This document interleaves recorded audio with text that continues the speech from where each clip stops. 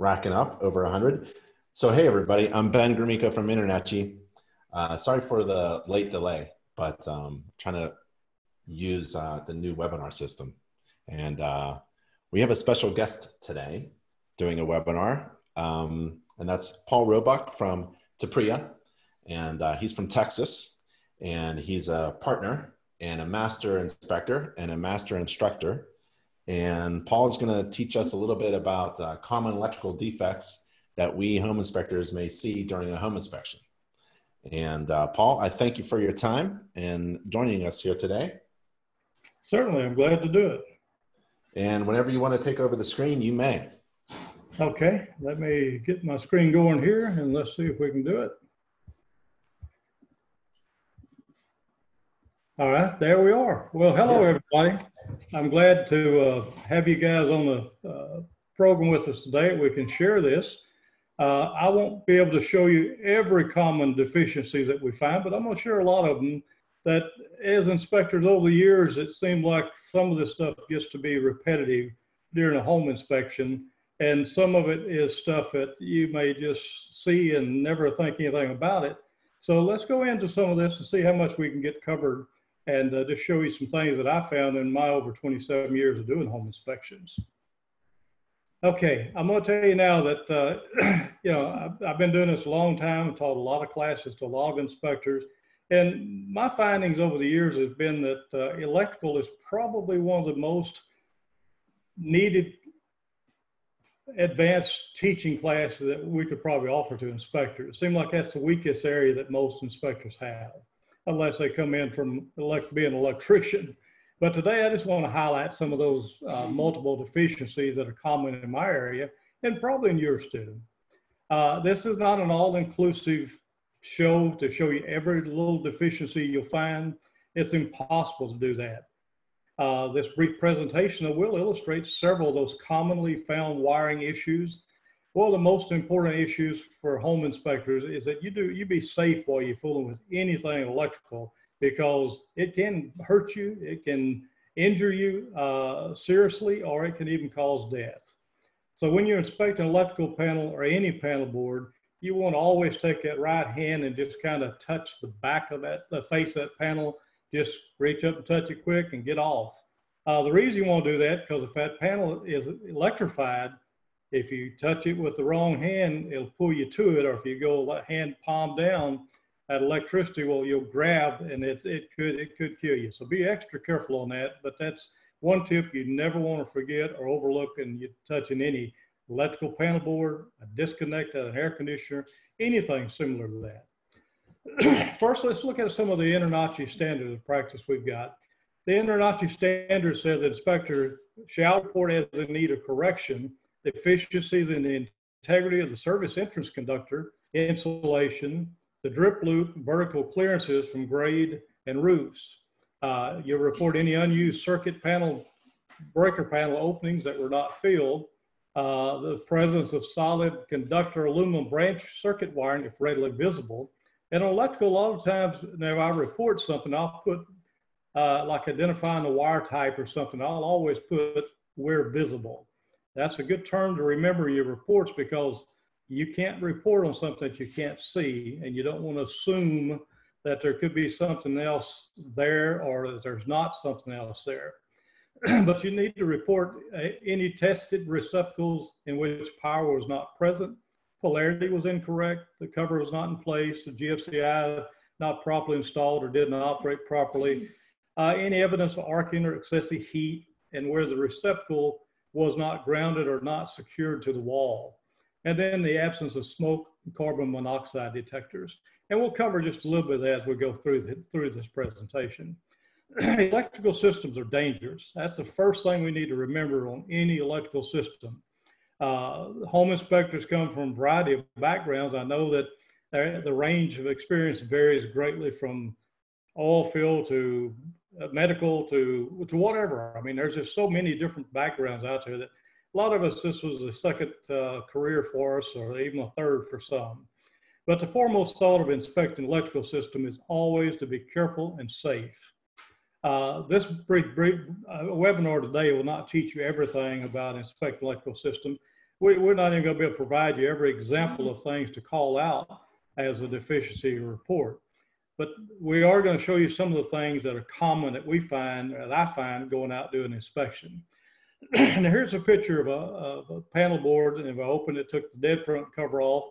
Look at this panel board. Yeah, question is, how many wires can you attach under one screw? This is a common question that I get asked at teaching classes. And on most electrical panel boards, they only allow one wire per screw. There are a few exceptions. There are some panel boards that where the screws go in, it'll have kind of a double U-shaped connector where it can allow two wires. But most of what I see, probably 95% of all single wires. So the reason you don't want multiple wires under it, you can't tighten that screw up tight enough to prevent arcing on those wires.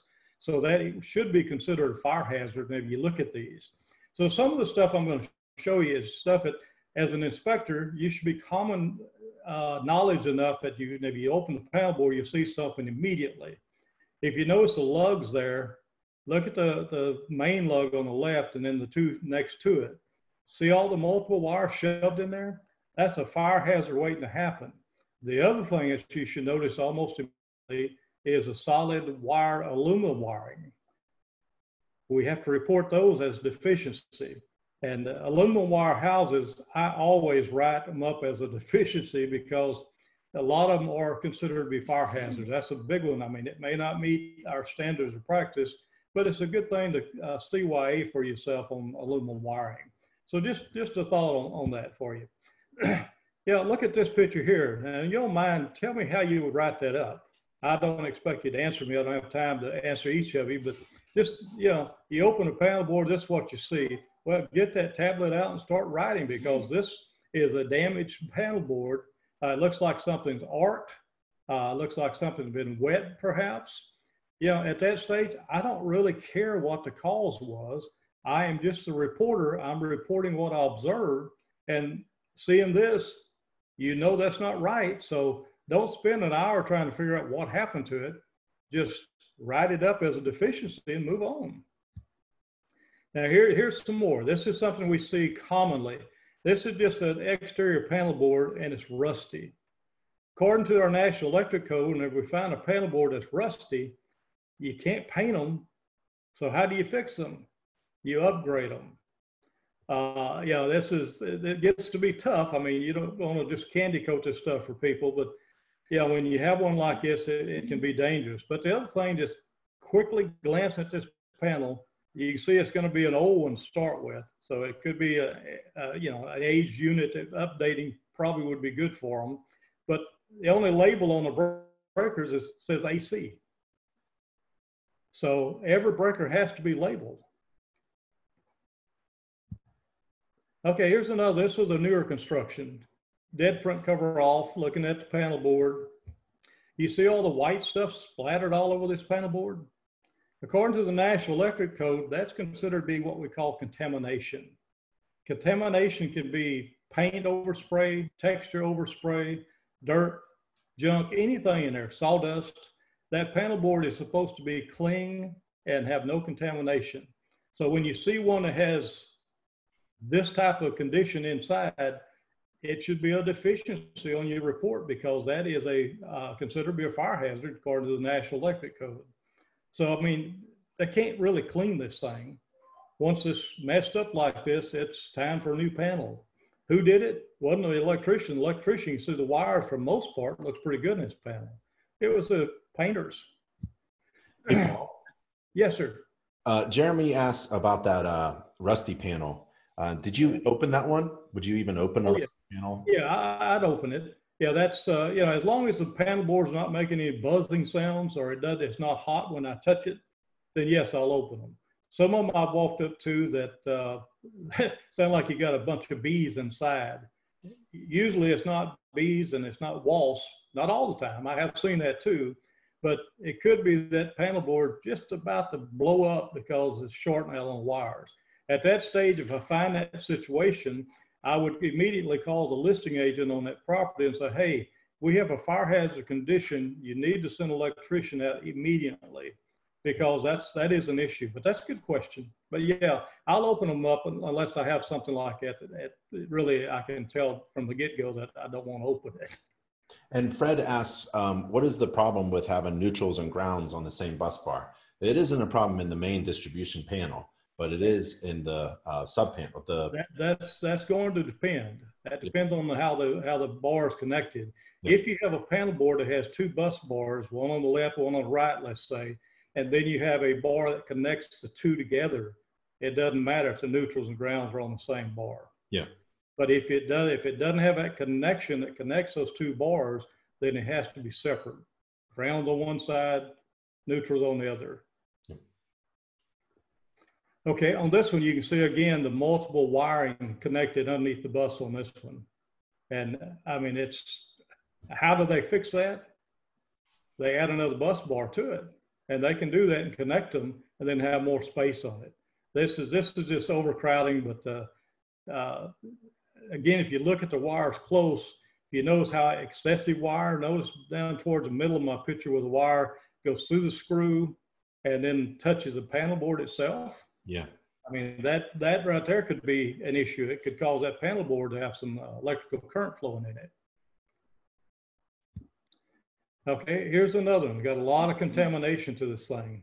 I mean, this is just a real typical job on maybe you see new construction when the electrician didn't cover that during the construction phase.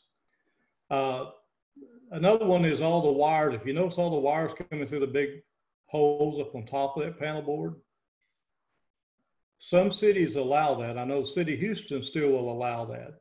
As an inspector, when I find this in a home, I'll write it up because the wires are not secured to that cabinet. That is a National Electric Code requirement. I'll show you an illustration here in a few minutes. But you know, this is something that's done. I mean, I see it commonly. I mean, it's not anything unusual at all to see it. But the code says it's a violation because it doesn't connect the wires to that cabinet. You can't clamp that many wires to it. And that's been, we traced that back in me and my master electrician as a consultant, went back to the early 1950s in the National Electric Code. It's been a violation since way back when. But again, it's common, you probably will see it. Here's another fine example. See those little, look like circle areas on the top right and left of this screen?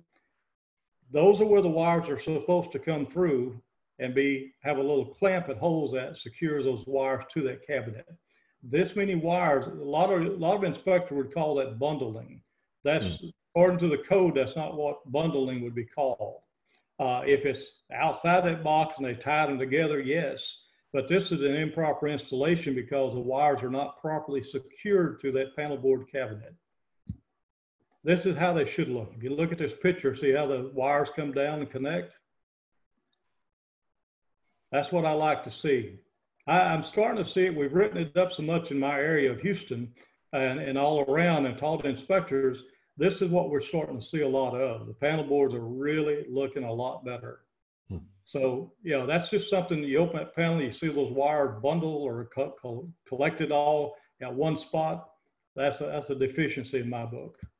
Paul, a few inspectors are asking, should they even open up the electrical panel? What is the point of opening up the electrical panel? It's hazardous. So why would they ever open up a panel board? That's a good question. And in Texas, the state requires we open it up. Your area may not require. I know that the InterNACHI standards do not require, if I'm not mistaken on that. That's right. That's right. The reason you want to open that panel board up, as I was showing you some of those illustrations as we went through the slideshow, you can see some of the stuff inside. If you don't open it, number one, you're not going to know the wire size versus the breaker size. You're not going to know if the wires have been burnt or if there's a breaker that's overheating. You're not going to be able to know if the wires was properly installed in that box. And you're not going to know if it's aluminum wire or copper wire. I mean, those are just a few things off the top of my head for you. I would suggest taking that cover off, but do it very carefully.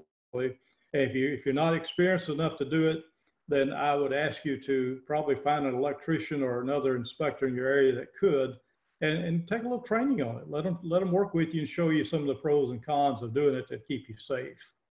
And there's that other point too, where, you know, InterNACHI's standards of practice is the national standard, but you've got to comply with the local regulations. Your state or local regulations overrule anything national. So if you are in a regulated state like Texas, you have to abide by the state's rules, right? Correct. Yeah. That's correct. So it will vary from state to state, but I mean, I'm just giving you some general basic stuff that, that we use in Texas. Okay. But questions, keep them coming. Okay, watch for improper screws. And if you go to a panel board, if that dead front cover, if you can't use a screwdriver to unscrew the screw, you're probably going to be something that could be hazardous to you. For instance, if you have to have a nut driver or a pair of pliers or a socket to unscrew those screws out of that panel board, I would tell you be real careful on them. A lot of times you can get them out okay, but putting them back in, I typically won't even put them back in, to be honest with you. I'll carry extra screws in my bag to carry on my waist, and I'll put some other screws in, take pictures of the ones I took out, and tell them they need to put some proper blunt-ended screws in. Now, why would you not want to put those back in? I have seen many of them that are what we call self-tapping screws. And those will screw through metal once you get it started. But you put it in, long screws, short screws, but they're pointed, and you put that cover back on that dead front, tighten those screws up, you could penetrate a wire, and before you know it, you've caused a fire, and you could have gotten electrocuted. I've actually seen, I had an engineer work with me. We was doing an apartment complex, and I had taken the covers off in a unit, and we inspected it, we discussed it, and we were putting the cover back on, and they had pointed screws. I told him, I said, now when you put these screws in, you be real careful on it, because I'd already pushed the wires out of the way where the screws weren't supposed to hit it. But I told him, I said, don't tighten them all the way up, just snug them. You know, meaning just as tight as you get it without it being loose. Well, I was in another unit, and all of a sudden I heard a kaboom. And I thought, uh-oh, I lost an engineer. So I go running over to where he's at, and the guy was standing there just shaking. He said, I got shocked. I said, well, thank God you're alive, you know? I said, I told you, be careful doing that. So, I mean, that's just a humorous story, but it was a serious one. So be careful, because they will bite you. All right, let's move on. All right, here's another one here. If you look at the picture, you can see the feed wires coming in. Those are aluminum wires. Now, in Texas requires inspectors write that up as a deficiency if they don't have the antioxidant compound put on them. The way these wires are installed, when the panel board is first put in and we actually bring those feed wires into it, those are coming from the meter, so they are always hot. What they do, the electrician loosens those two lugs where the wires are slid into, put the antioxidant on those wires, shove those wires down in there. Shouldn't be any exposed wires above those lugs, and you see on this one they did. Then they tighten those lugs up, and they actually torque them. They have a certain torque that they have to tighten them up to. So once the house is built, the wires are in, the electrician's gone. If they have to come back and put antioxidant on it because we wrote them up, they just come in and kind of brush it on or slap it on or something. It looks real gooey looking. But if you ever see that antioxidant compound on those wires and it's oozing all out, it's bubbling all out on the sides of the wires, I write it up as deficiency, because if that stuff drops down onto the rest of the breakers in that panel board, you could cause a fire to occur. So, I mean, it's when you see it, it's just sloppy electrical work. And everyone's calling out the mud wasps. I don't know what you want to call them, but they're not supposed to be in there either. No, they're not supposed to be in there either. No, they sure are not. If you got an outside panel board that you're opening up out in the rural areas, and if it's got openings in that panel, I would tell you to be real careful. I've opened one before and found me a live snake inside the thing. Of course, I let him have it real quick, and I left. But you know, you don't know what you find. I opened one day, and there was red wasps that come out of it. I mean, there was thousands of them. And the lady at the house next door, this was just normal city lots, sitting on her front porch, and she started screaming because I ducked and hauled tail when the wasp came out. And the wasp went over and they were all over her. So she was blaming me for the wasp. But I had a pest control guy there with me, and he was fortunate enough to have stuff to take care of those wasps. So yeah, you never know. I mean, you open a panel board, you take that dead front off. I tell people it's like a box of chocolate. You never know what you're going to get. Okay, another main thing, if you look, and this is something that I'll just, you know, when you see a panel board or disconnect device, like out at the AC system, even if it's an electric water heater, anything like that, there has to be that minimum clearance in front of us, 30 by 36, and that's anywhere.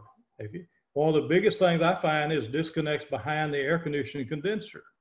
And I'll show you a picture of that in a minute and a code illustration of what it should be. But the clearance is very important.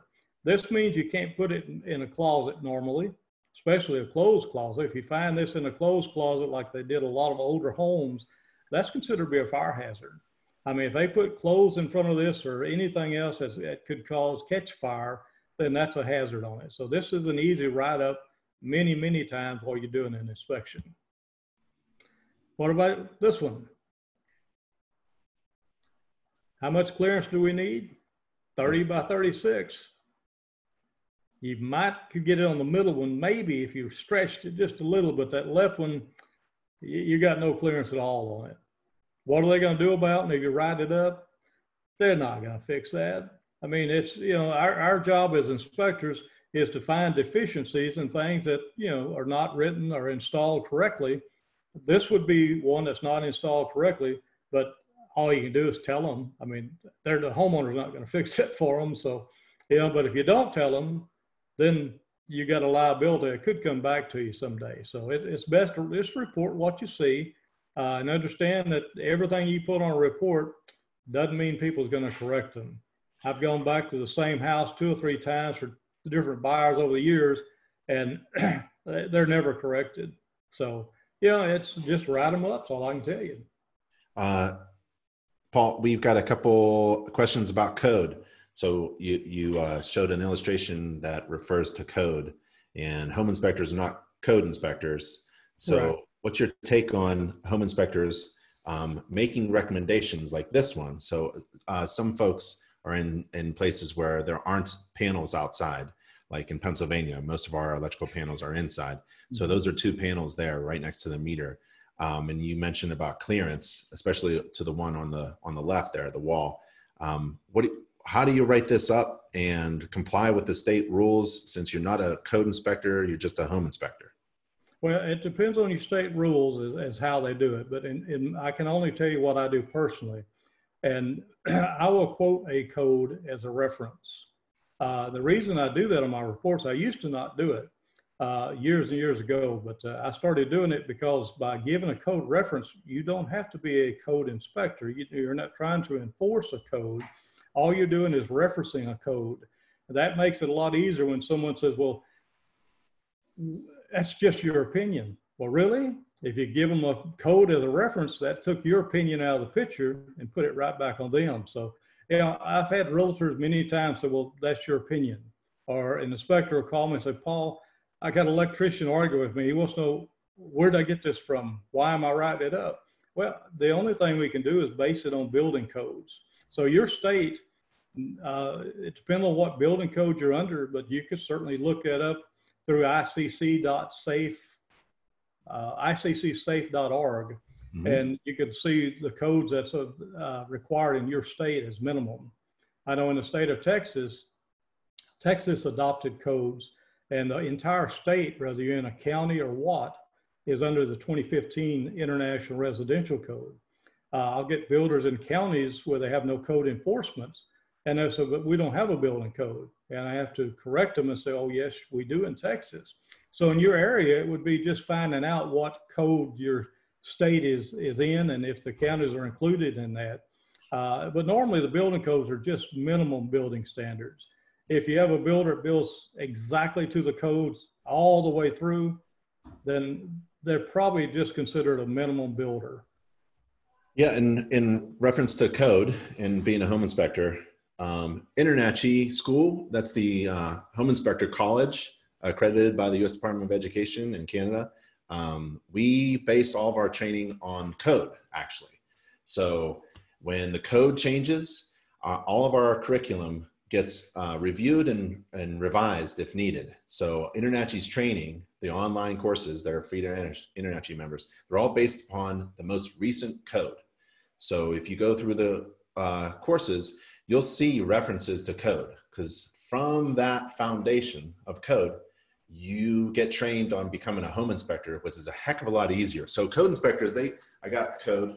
I mean, in my personal library, I got code books. So code inspectors, they have to, like, when they're doing inspection, they have to refer to the code specifically, and they can't go beyond that. They have to look at the code and inspect according to the code. But as home inspectors, it's a lot easier. We don't have this in our hands. We don't have to quote code.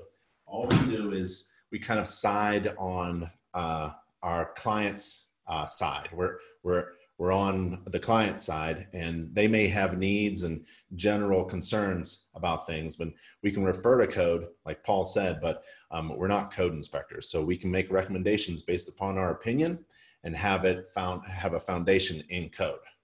Correct. Yeah, and knowing the codes just makes you really a better inspector, in my opinion, because you're better informed, you're more knowledgeable on it. And whenever you get out there and some builder says, no, that's not code. Well, if you've got the code, then you've got something to back it up with. Yep. And many times I've had discussions with electricians and tell them, you're not supposed to do that. That's a code violation. And they'll say, no, it's not, Mr. Inspector. And they'll frustrate me to the point I'll say, Mr. Electrician, get your code book out and let me look this up for you and show you the code. And the next answer they give me, Ben, is always, I don't have a code book. And that's normally what I find is, they want to argue with you about something, but yet they don't even have a code book. Don't even have a code book. Most of the time, Bubba taught them how to do it. That's how they do it. Yep. So, but yeah, it's a good question, guys. How about this one? I mean, we're not code inspectors, as Ben says, but I think you would be incorrect in writing up your report if you didn't write that up, is not having adequate working space. So, I mean, you could, there's ways you can do it, but if you say you don't have adequate working space and you don't have a code to reference it, then it's just your opinion. So, sometimes it's good to have those codes. I mean, not that you have to reference the codes every time, but, if you get in situations like this, it may be advantageous to you. Remember how I said the disconnects, they install them right behind the AC units? I see this is almost 90% of my inspections. New construction, used, it doesn't matter. The disconnects will be right behind the condenser unit. Well, if you're supposed to have a 30 by 36 inch clearance, that doesn't make it. Same thing on the gas meter. If that gas meter is too close to that AC system and you have a gas leak, and I had one at my own house here just recently, and me and the plumber had a time trying to find it because it was under the ground coming up. We finally had to dig the ground up, and we found where the pipes came up was damaged and had to replace it. But if there's a gas odor out there and you take your gas sniffer and you try to check that meter, if you don't find it, if you got a gas odor, you probably still should write it up. But the inspector observed or noticed a gas smell while walking around the gas meter. But most utility companies in our area, the gas company requires at least a 36 inch clearance between the AC system and the gas meter. Yours may vary, so you'd want to check with whoever the gas or utility company is in your area for that number. This is just out of the code check book, and these little books are great. If you guys have never used these, you can buy these through iccsafe.org, probably just any bookstore, but they have different ones for for electrical, for mechanical, for plumbing, and for building based on certain building code years. These things are great, and they've got really good illustrations in it. But if you notice how the disconnect switches, it says not to be installed behind the condenser. I mean, that's it. Now, on the bottom left, it says all ACs require an inside disconnect. Well, if on the right side of this or the left side, on the left side of this air conditioning unit we're looking at in this illustration, if there was a wooden fence and your electrical panel board's on that same side of the house, but it's on the opposite side of that wood fence, then this unit would still require disconnect, like you're seeing in the picture. Now, if that wood fence was on the right side, or if it was scooted back a little bit, even on the left side, and you had the electrical panel board there where you could see the AC condenser from the electrical panel board, it would not require a disconnect switch. That's because you have an insight breaker you can turn off for this unit. Okay, another one I find all the time, I mean, this I could probably just leave as a default on my computer, is a ground rod. These things are supposed to be buried below grade. Now, in some areas where you have basements, I know things vary in rocky formations, it all varies. But the typical ground rod is supposed to be buried 8 feet underground. Well, if you got 8 feet rod and it's supposed to be buried 8 feet, that doesn't leave 12 inches sticking above ground. So I don't know where these electricians get their math from, but in my area, I see this all the time. Today, in the new National Electric Code, there's supposed to be 2 ground rods installed. They have to be at least 6 feet apart and connected together. Now, some areas have the UFR ground, or what we call a concrete encased electrode, which that's acceptable in some areas.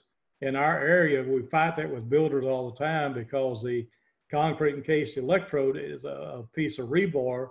They turn up about 2 feet in the garage usually, and then run it in the grade beam of the slab. And they tell us, well, it's in touch with the ground, so it's considered a concrete encased electrode. Well, rebar is not something that's allowed to be used as a ground rod. So they're wrong in 2 ways, but we fight that continuously with builders here. But if they just put 2 ground rods in like the illustration shows, that's fine. That meets the National Electric Code requirements too. The other thing on older homes, I find this quite frequently, is the ground clearance if it's overhead service coming to the house. This is, I think, an illustration from InterNACHI. Yes, it is. And, you know, it's a good illustration to use, but this just simply shows you what the codes are on the clearances for electrical wires coming to a house. If you walk around the back of the house and have a wire run across the yard and you can reach up and touch it, that's too close. You don't want to do that. Okay, another interesting thing, and you know, I'll give you some code reference on some of this stuff, and others it's just information for you, but this is based off of Mike Holt. If you're not familiar with him, MikeHolt.com is a great website to visit and get on his newsletter. This guy is a genius on electrical, in my opinion. But if you know, a lot of times we'll walk in, we'll see a bathtub or shower, and we'll have a chandelier hanging over that bathtub. It looks real pretty. You know, from an inspector standpoint, you think, well, hey, we got a light over the tub, okay. Well, the problem with that is if that light fell or someone got up, it was wet and touched that light and it was shorting out, it could electrocute them.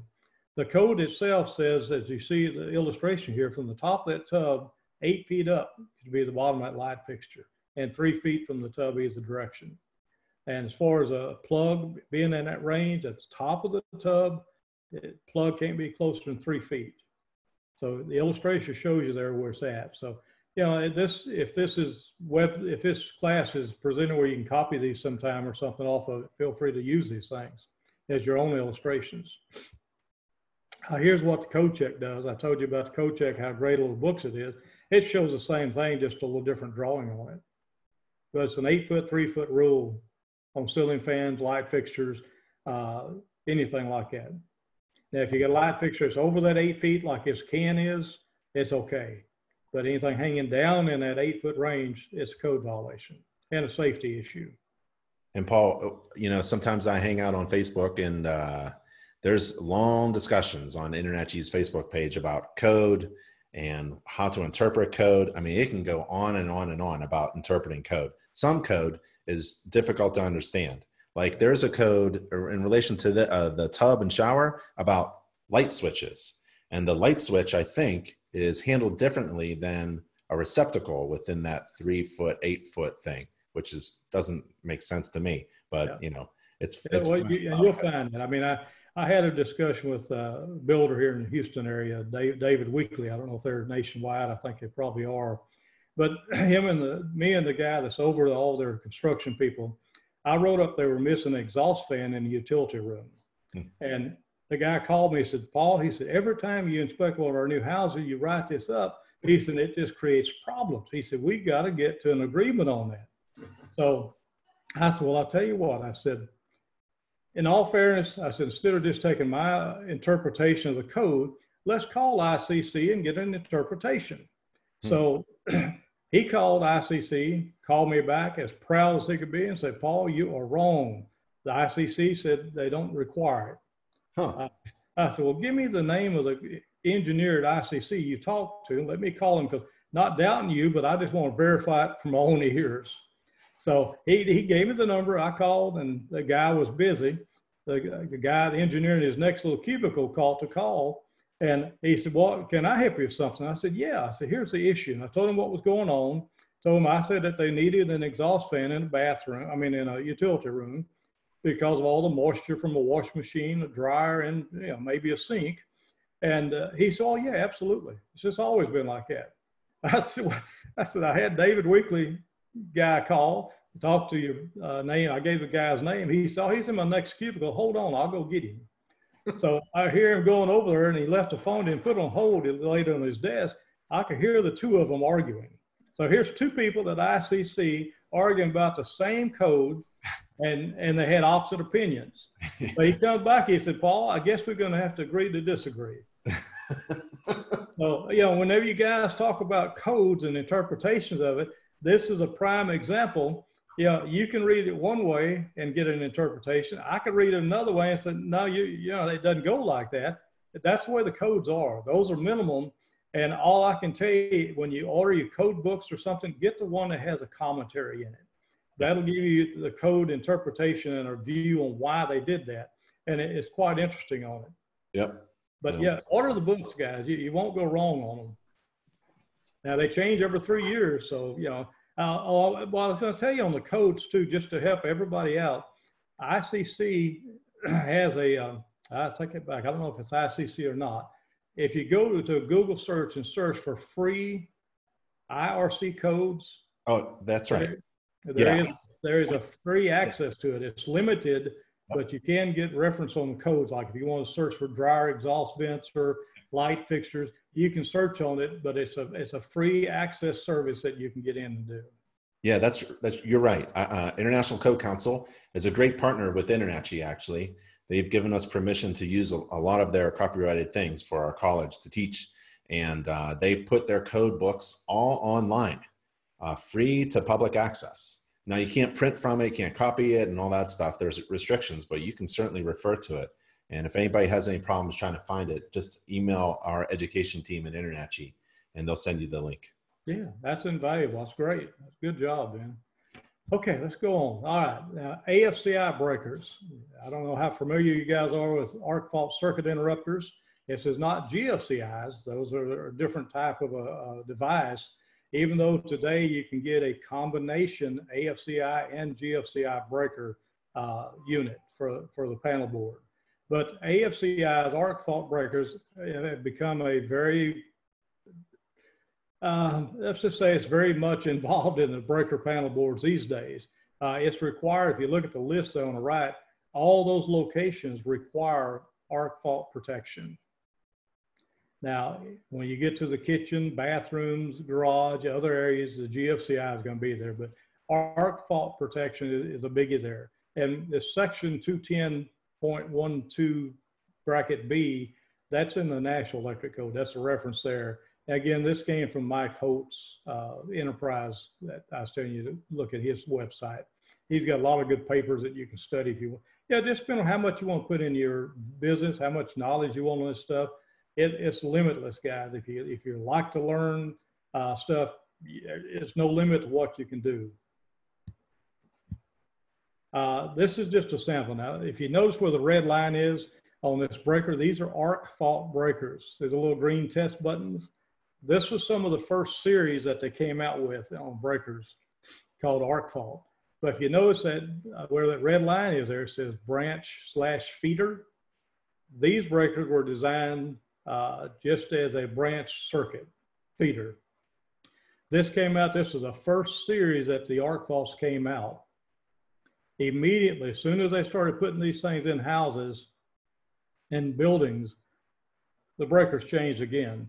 They went from an arc fault, a branch circuit, to what would be where the red line is now. It was a combination. So today, anything that's been put in, you should see combination.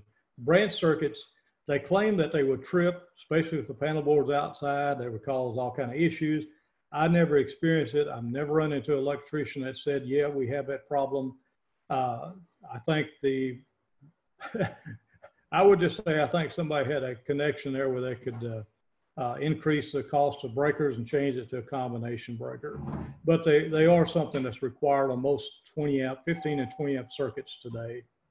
So if you're doing a newer construction, I'd say within the past 6, 7, 8 years, you should have combination arc faults on them.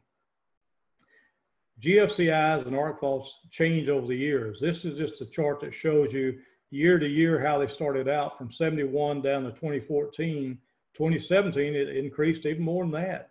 But GFCI is basically covering everything anymore.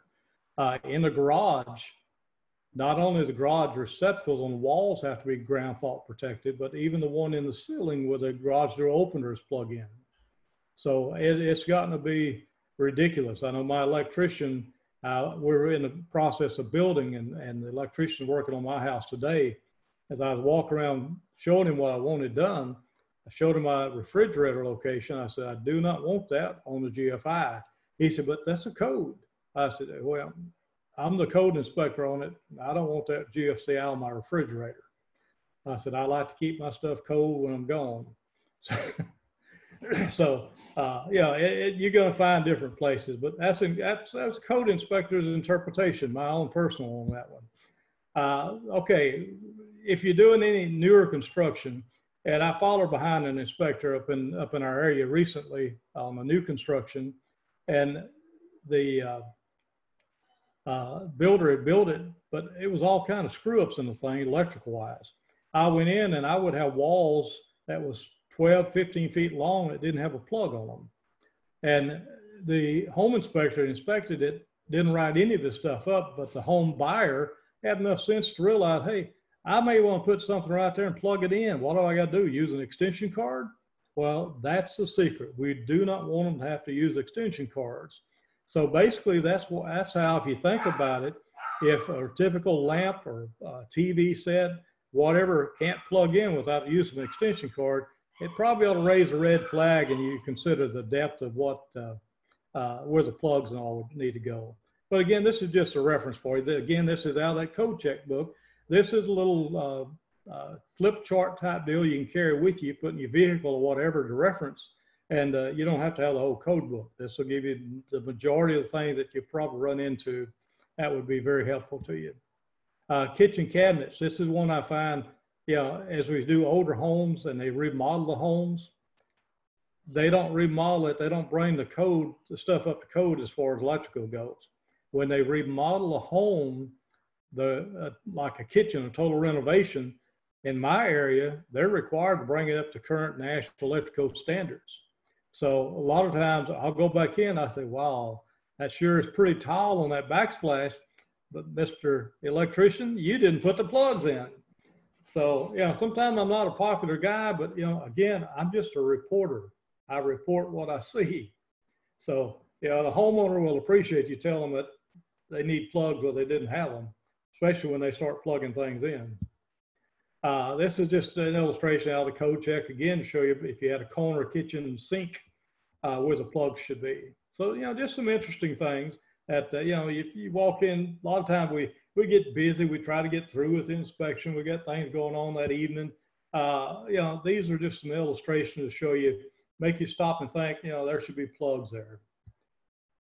This is just another illustration for the kitchen countertop. And this code check, the illustration, you can actually buy the disc and have those illustrations where you can use them. Okay, older homes in particular, you'll have a closet. This was a closet, had a metal clothes rod there at the bottom left, you can see. But see the light bulb? Closets that you can stack stuff up on a shelf. You know, people throw all kind of stuff, blankets, clothes. If it touches that incandescent bulb, what do you think is going to happen? Be a fire hazard. These types of closet lights today require a globe cover over them. The other thing that I find a lot of times, particularly in older houses, they'll have a pull string. And guess what that is? That's just a string. Well, that's kind of like a candle wick to me. If that bulb's left on in that closet, that string gets hot, it's going to ignite and it's going to cause a fire. So if you find something like that, definitely, if nothing else, recommend that the thing be changed out. The bulb, put globe covers on it, whatever. Just whatever comes, whatever you want to do, but something for safety for your clients. This is a code illustration, but you notice the bulb in the middle here, surface incandescent. They have a light globe cover over it. But there's the areas where if it's 6 inches out and it's recessed light, or 12 inches out and it hangs down, those are the areas where you need the globe cover on. So, you know, just good information to know. Now, this is another one that I find quite frequently in homes. These cans, these are your light cans. When you have recessed lights, this is what shows up inside the attic space. Notice how the insulation and the wiring and all is touching this light can? Well, the codes require 3-inch minimum clearance of any combustible material around those cans. Now, if you have the newer style cans, like we put in new construction, the cans are what we call IC. That means a big IC and a letter be on top of this can or written somewhere on them. That means you can cover them up. You can cover them up totally. But if you don't see that on them though, these older lights, they can overheat and they are a fire hazard condition. So, I mean, and if you do an older home, you got recessed lights, 99% of the time, this is what you're going to have. What do they do to correct that? Normally we'll take and push the insulation away, take a piece of cardboard, or I've seen people take a 5-gallon bucket and cut the lid off the thing and set it around these lights. Most will just take a cardboard box and cut it and make a circle where the insulation stuff won't fall down within the 3 inches around that light. So a lot of ways to do it. Just keep the stuff away from it. Smoke alarms, carbon monoxide detectors. Biggie, safety issues for inspectors. Smoke alarms today should go in every bedroom and in the hallways adjacent on each floor of the house. They should be hardwired, battery backup, and wired in sequence. What that means is if one activates, every smoke alarm in the house goes off. That's very much a safety issue. You can test these smoke alarms. I've had inspectors say, I'm afraid to test them. Well, why are you afraid? If it's got a test button, push the darn thing. I mean, that's the only way you're going to test it. Now, if it's part of the alarm system, it won't have a test button on it. And I can tell you now, you don't want to use smoke in a can. I've had inspectors spray smoke in a can at the smoke alarms, and they were monitored. Next thing they knew, sirens was happening. The fire department pulled up to the house. You don't want to go down that route, guys. I'm telling you, that's, you know, you can buy stuff that's just pure junk in our business. You don't want to do that. Simply, I've got an extendable mirror that I use. I can use it for looking under stucco or bottom of bricks or underneath a house or whatever, but it reaches about 4 feet. And what I do, I extend it, and I'll take that handle, I'll push that button on the smoke alarm. Then I'll listen to see if they're going off all through the house. So that's a simple deal. Now, the other thing is newer codes now require carbon monoxide in a house. They started off with, if it had an attached garage, you had to have a carbon monoxide detector, or if it's gas in the house. Well, carbon monoxide is not a bad idea for any of them. So, yeah, it's a good recommendation just for safety for our people. All right, the biggest thing is, guys, in this business, you never want to stop learning. I mean, that's the fun part. I've been doing this 27 years, and I've done several things in my career that was totally opposite of home inspections. And I thoroughly enjoy doing inspections. I'm kind of getting wore out on climbing in attics and crawling around. Seems like the body parts don't last as much as the stuff up here does, you know? But I hope that this presentation will cause you guys to stop and think a little bit as you do an inspection, especially electrical, and stay safe. I want to thank you all for attending this webinar, and I hope you have safe inspections. All right, Ben, I'm turning it back to you, buddy. All righty. All right. Thanks, Paul. I really appreciate it. And we had a ton of questions come in. There's no way I could answer them all. I shot Paul a couple really good questions. And everything's going to be video recorded. So if you happen to miss everything or you want to get the resources and watch it again, it'll be video recorded. And just email our education team if you have any problems trying to find answers to your questions or to watch the video again. Paul, I really appreciate it, buddy. Thank you so much. I'm glad we got the technology all figured out. It was all my fault, but I'll do better next time. Oh, I enjoyed it, Ben. Thanks for inviting me to do this. Appreciate it, buddy. See you later. All right. Bye-bye. Stay safe and healthy, everybody. Bye.